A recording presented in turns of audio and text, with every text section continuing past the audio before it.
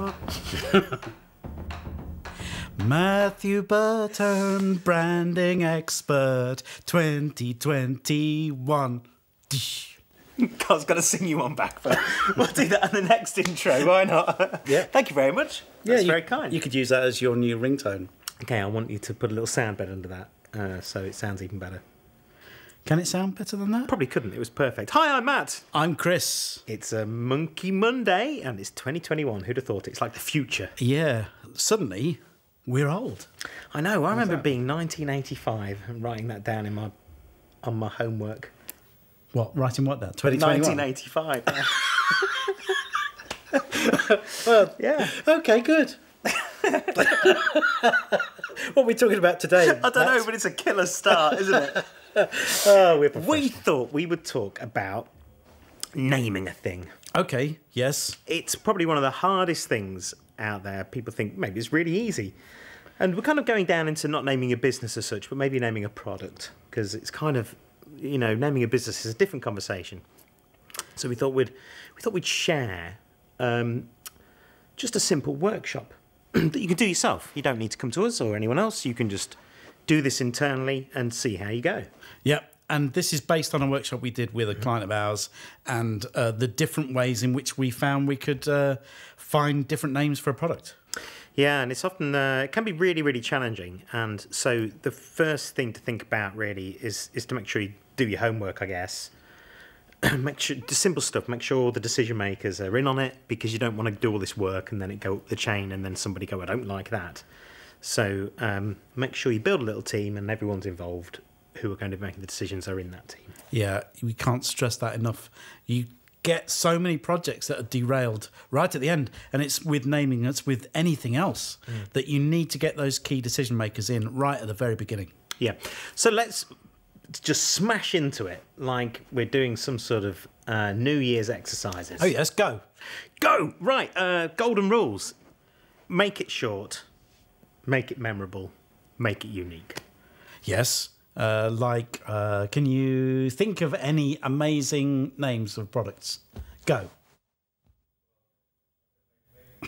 I could cut this bit out so it's like you haven't had any thinking time at all. I can't think of any. Most names are dreadful as it comes in it, and that is the point. Bing! Bing. That's a TV character for kids. Most people spend a lot of time on names, and it doesn't actually matter that much. Yeah, I think that's a really important part, isn't it, really? I think going back to those rules, making it short, the reason you make it short is so that it's easy to write out, it's easy to find. It helps it achieve number 2, which is memorable. Can you regurgitate it to somebody? And making it unique is obviously important because you don't want to get done. You don't want to get sued for bringing out a new T-shirt company called Bing. And not selling little rabbit things. Anyway, yes, so I would say, think of the names outside that you like, and they're all sort of, I'm thinking of things like Ring, doorbell, Coke, that's very memorable, and they even shortened it down from Coca-Cola. Yeah, and Nest. Nest, yeah. All those things are, everyone's trying to simplify it as much as they possibly can. Some long names can work, but it's a rule of thumb. Follow that and you're probably not going to go too far wrong, especially when you're thinking of your product. Okay, let's fly into what we should be looking at to begin with. So do your homework. Look at your audiences. So who is it for? Because you're going to need that in the workshop. So describe your audiences. Do your due diligence with your own products, because maybe you're releasing a product here and you've got a load of other products over here. So if all of your other products are called the BJ1000... Interesting name.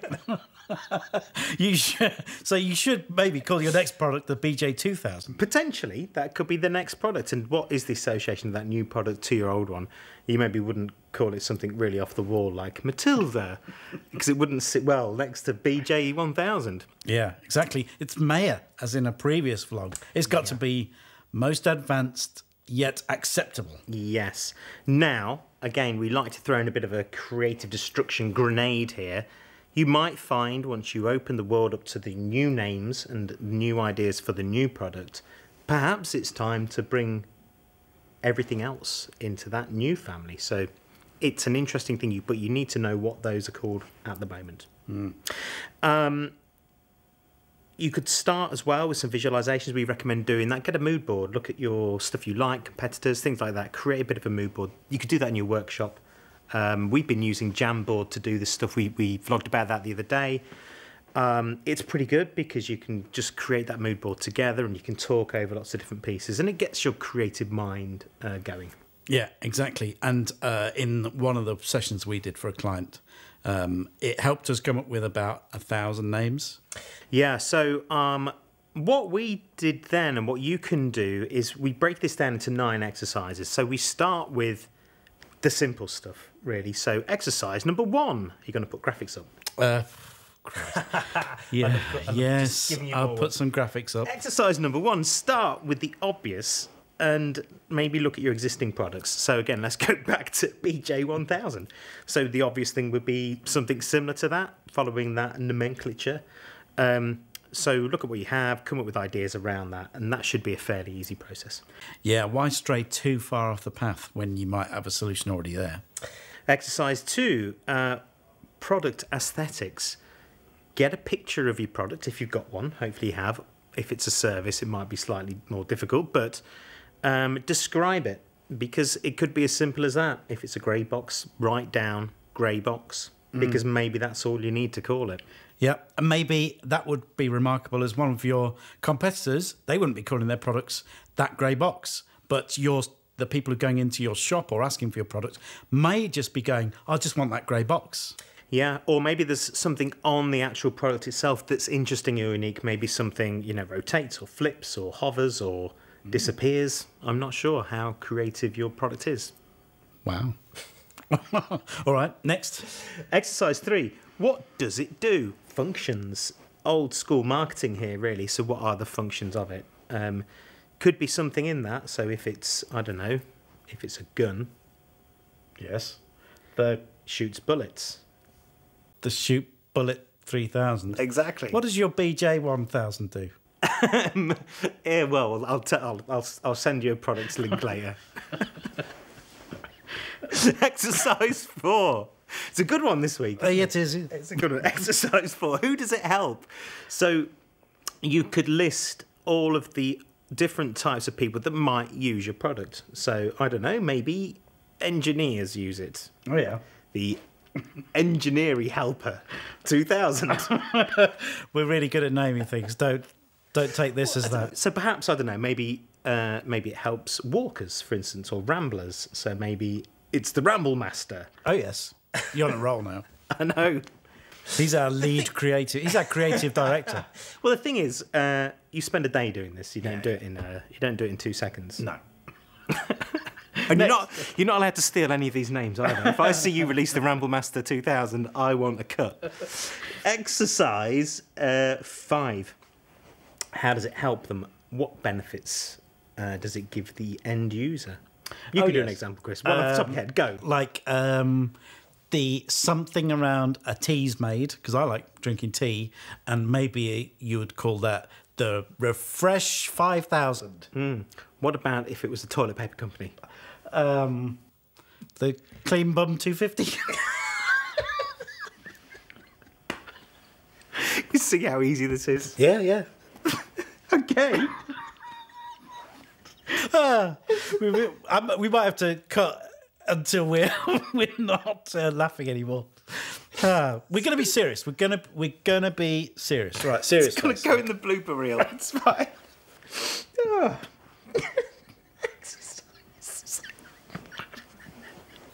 What exercise are we on, Matt? Exercise 7. This is going to make my editing really tricky. Okay. I'm there. Oh, yeah. Oh, God. I'm going to have to fast forward through all this. It's the Clean Bum 250's killed me. Well, there's probably 250 sheets in a roll. That's good. Clean Bum.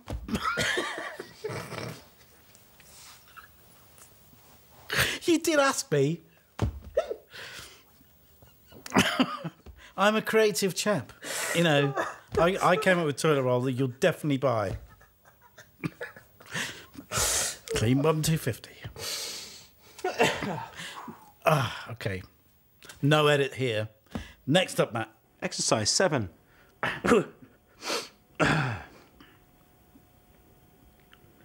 Exercise 7. Word or name. Oh, no. Exercise 7. Word or named association. So we could go back to tea. Yes. Tea's a good one. Yes. So if you think about tea... I can feel a game coming on. It is a game. If you think about tea, you could think about biscuits. If you think about biscuits, you might think about other stuff. So I don't know if any of you are old enough to remember mallets. Do some word association. Bounce that around. No idea is a bad idea. You can end up in a really interesting place when you do that kind of process. Exercise 8 is where you can go bonkers. Deviant, fanciful, abstract words. By this time, your creative juices should be flowing. You might need a roll of Clean Bum 250. Yes. And you could just put down anything here. So anything that's abstract or fanciful, you can make up words. You might find something that just feels really great and fits and is short and fits all of your scoring goals.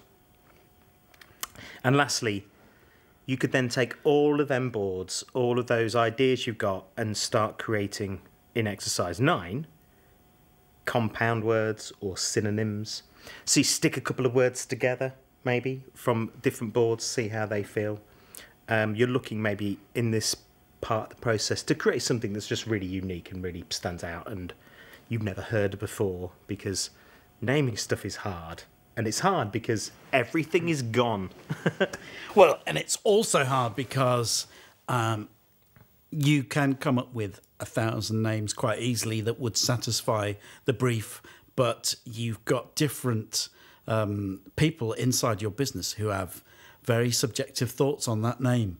And at the end of the day, it doesn't really matter, but you've got to try and get it past all these people, and you don't want to end up with the blandest thing in the world.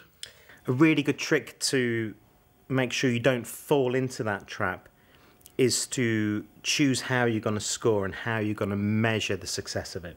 So it could just be 5 main things and you sort of score them out of 10. When we look at the score sheets that we've done in the past for companies, we try and make sure that these scores are blocked. So there could be one up here that's scored really, really, really, really well, but it doesn't necessarily make it the best name. So you could say, look, anything over 20 out of 40 is probably fair game. It's probably quite good.